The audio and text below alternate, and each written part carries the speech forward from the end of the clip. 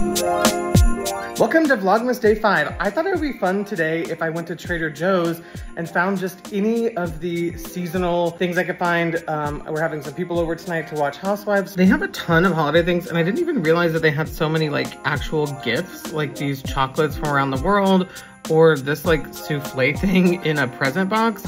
I also have been really wanting to try their kimbap, but it's still sold out even though the sign says it's not.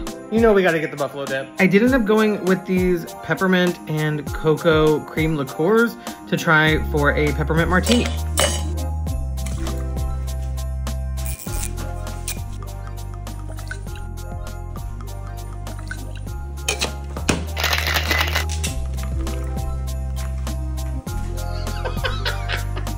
Whoa, okay, too much cream. We gotta go back to the drawing board.